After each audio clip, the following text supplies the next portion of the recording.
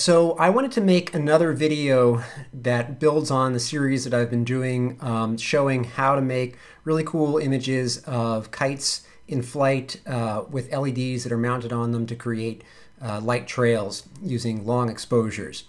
So if you go back to the last video that I posted, it shows a lot of how to bring the photos into Photoshop, stack them up together, and then start working with them. What I thought I would do in this video is actually start from the other end and start with a finished product and show you kind of how I got there. Because I thought that might help explain some things that weren't entirely clear in the other video. So there's going to be some steps that we're skipping here. For example, I'm not showing how I import the photos into Photoshop. What I would typically do is bring them in, and then I would go over here and blend them using the lighten blend mode right here. Okay, so selecting them all and then lightening them like that in order to permit only the lightest pixels to pop through. Instead, what you're seeing here is all of the layers that I have at the end of the day. So after I'm done editing, this is what I've got left, which looks really complicated, but it's not as complicated as it might seem at first glance, and I'll try to show you what I mean. First of all, just to recap, you might want to go back and watch the other video that I recorded before you watch this one. So this is a final product that I'm looking at right here on the screen, and you've got all these layers over here. Well, what have we really got? Even though it looks like it's a very complicated image, I've really only got 4 layers that involve pictures of the kite actually in flight. Just to quickly give you a sense of how they're stacked together. So let me toggle some of the layers on and off. So this is one of the shots, and you'll notice that down here there's a transparent area. That's because of all the masking that I've done on the different layers, and sometimes you get those transparent areas if you're not careful. But just try to ignore that for the moment. So that's one shot. Here's another shot. Okay. Here's another shot.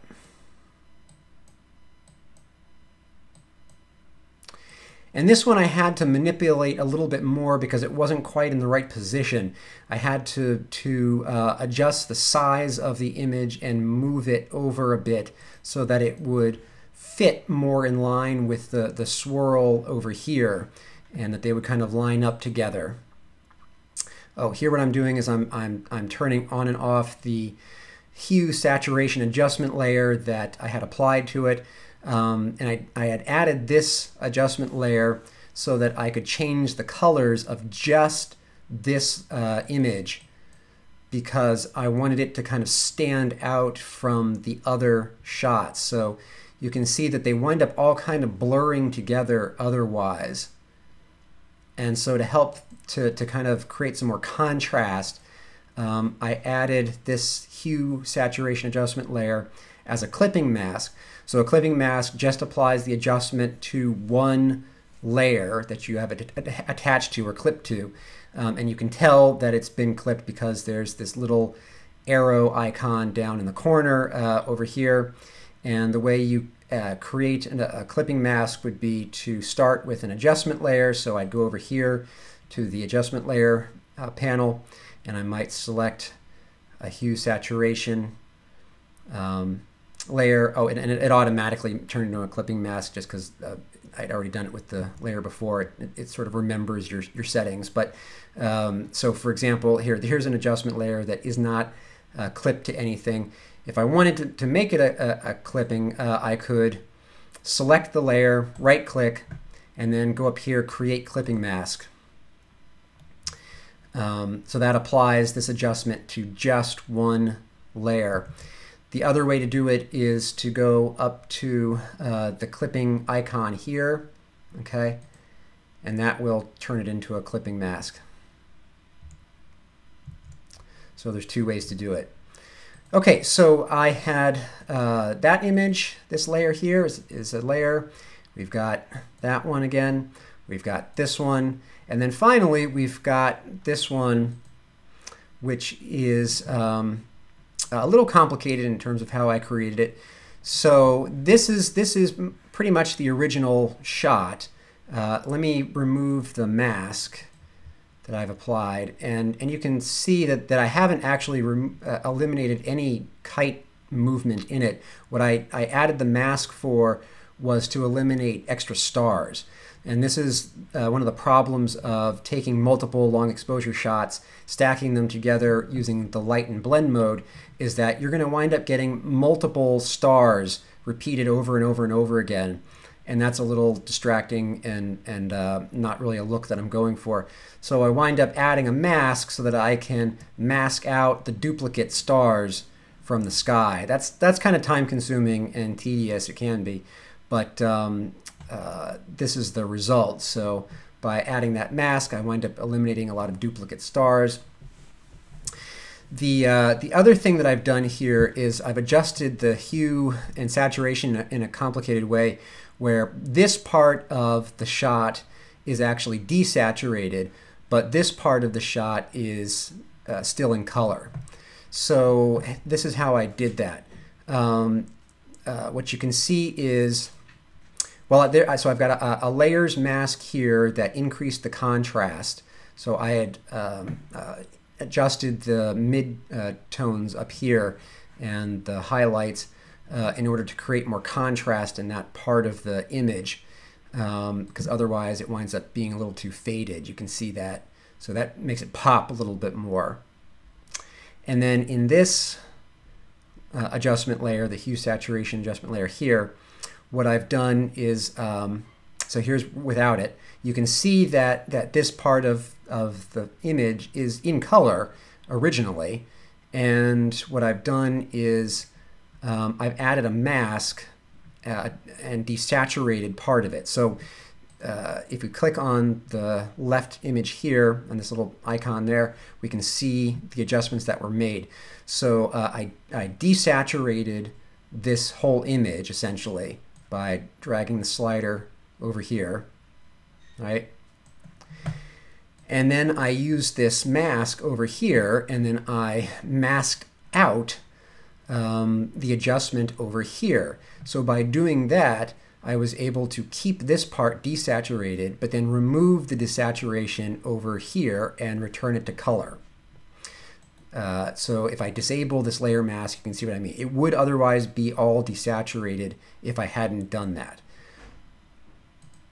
But because I did do it, I masked that out. We return the color back to it. And real quick, if you're not real familiar with masks, what you do is you select the brush tool, and then you select either black or white in order to add to a mask or remove from a mask. So to add to the mask, I would have the color in black and then paint over, and you can see it brings the color back. Okay. So the only other layers that I have in this image are this layer, which just has the lights showing down here. So you can see that I've masked out, I've added a mask that masks out almost all of the rest of the image. And the reason why I did that, let me disable it, is because this actually is a kite image where you've got a kite being flown over here, but it distracts from the rest of the composition. And so I wound up actually just masking it all out. You've also got duplicate stars again. So by adding the mask, you eliminate those. So we're going to bring back the mask. Eliminates duplicate stars, eliminates that kite, but keeps the light which is shining across the field here. Now this light is not something that I added. This was actually an accident. What happened was that there was a truck that was driving by as I was flying, and the guy in the truck had a spotlight mounted on his truck, and he decided to turn it on and shine it in the direction of the kite so that he could see what I was doing. And so what you're seeing here is the spotlight shining across the field so that he can see what I'm up to. And I decided to keep it because I thought it would help to create a nice highlight to the ground. One of the other changes that I made to it is I changed the color, obviously. So obviously it's not purple to start with. So I did that by creating a hue saturation clipping mask here. And if we turn it off, you can see that actually, yeah, there. So the light is more, yellow, like you would expect from a light. But what I did, if we select the panel over here, is we can see that I changed the hue of that layer. And you can rotate through and change it to whatever you want. And I also changed the saturation level of that image. You could desaturate it. You could make it even more saturated. I wanted a kind of bright purple streak going across. I thought that would look kind of cool. And that's pretty much all that I did to that layer. The final layer that I've got is down here, and this is a background layer. So this shot is actually just, a dark shot of the sky with the trees barely visible in the background there. Oops. And then I've got, a dark field here, basically. So basically what you're seeing here is just that shot, the background shot. I did a little masking here, and that's why there's some transparent stuff popping through. But it's basically just a blank picture of the field, and that's intentional. I try to get a sort of an empty shot of my background, whatever I'm doing, just so that I've got that on hand so that I can use it as a background so that, as I'm masking and masking and masking, that I don't wind up with, transparent parts like you could see here. You don't want that. So by having a background layer, then I'm able to help ensure against that. I do have a little bit of transparency there because I did have to add a little bit of a mask to this image actually, but it doesn't, the point is that you want to try to have one, blank background shot in your pocket so that if you need it, you can use it. That's pretty much it. So the only thing that's missing here are all the other shots that I would have originally started with. I would usually have like, a dozen shots that I import, stack together, and then I would just start experimenting with turning them on and off and seeing what they all look like when they're on and off, and seeing sort of how I think they could all fit together in some way that looks neat. So like this is a layer that I wound up not using, and you can see, it's a shot. It's just another shot of the kite, but I wound up not using it because it just doesn't add much to the final shot. It's actually kind of distracting and complicates things, so I don't use it. Okay, so I've gone through and showed you all the shots that I was actually stacking together and how they all fit together and how many elements there are. You can see that I've got also a lot of additional adjustment layers that I've added. Some of these are important and useful, some of them aren't. What I do is I may start by adding an adjustment layer because I intentionally am trying to change some element of the image, some color or whatever, the contrast or something. But sometimes I add adjustment layers just because I'm curious to see what the effect will be. So I'll just mess around with stuff sometimes and see what kind of effects I get. So like that's what I was doing up here. These are adjustment layers that are based off of color channels. So to show you what I'm talking about, if you switch over to the channels panel up here, you've got the RGB, and then you've got red, green, blue. Each of them can be a mask. And so what I might do is, on a Mac, you would command click on the image here. So command click green will select the green channel for this whole total stack of images. Then I'd go back to layers, and I would create an adjustment layer, maybe a hue saturation layer, maybe a levels or a curves layer, and it would create a layer and a mask that's just affecting the green channel. And so that's what I did with this layer right here. So you can see if I turn it on and off, you can see that I was tweaking just one channel of color. And actually, I don't remember which color I'm messing with here. And if we zoom in closer, you can see a little better, I think. Looks like maybe I was messing with red here. I'm not sure. Anyway, so if we select this, you can see that I was messing with the contrast here. So I maxed out the contrast, but it doesn't have much of an effect. It's, I was messing around with stuff and it helped a little bit, but it's not a huge difference. We've also got a layers mask here that's based off of a channel. And I clearly had messed with the midtones over here. I skewed the midtones to help create some additional contrast, but it doesn't create much of an effect.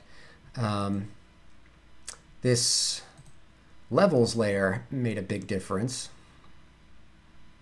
And I don't remember which channel I was working on. That might have been an RGB channel. I don't know. I don't remember what I was doing here.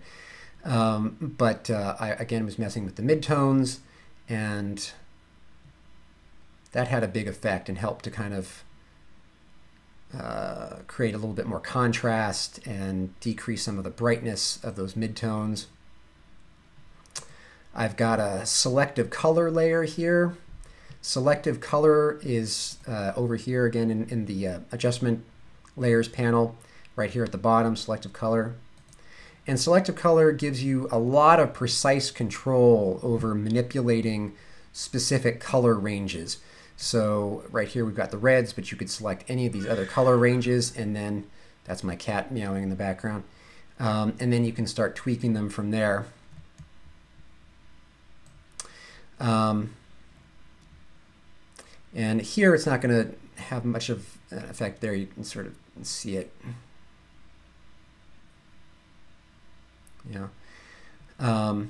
So again, you're getting precise control over specific color ranges there. It's sort of similar to the effect that you can get from a hue saturation adjustment layer, but even more precise.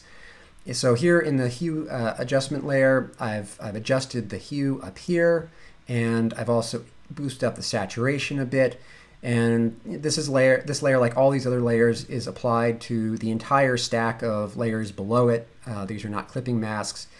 You can see what it looks like without that layer. Okay. And so I have other hue saturation adjustment layers that I've applied to each specific image as a clipping mask. And again, some of these are more necessary than others. Some of it is just me sort of messing around with stuff and seeing if it has much of an impact, and if it does, then I keep it, and maybe if I don't, then I just ignore it. So you can see that it's not actually that complicated. Basically, what I've done here is I've just selected a few shots that go well together, and then I've done some messing around with the colors and saturation.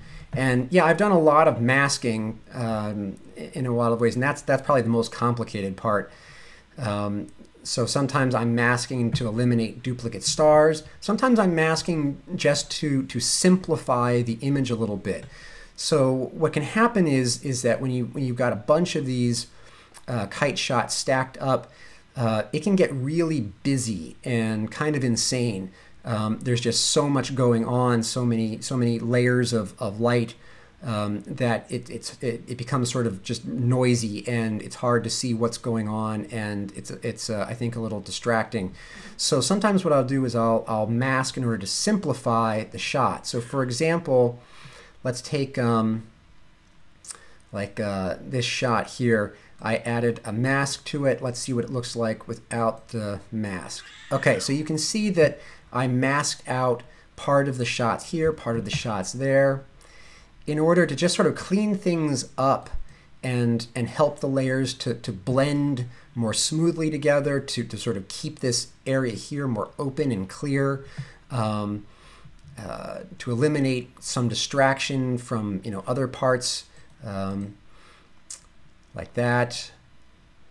You know, just to sort of simplify things and actually pare things down. So actually, even though it seems like I'm creating a really crazy busy shot, actually a lot of what I do is paring things down to simplify and make it a little clearer. Same example here.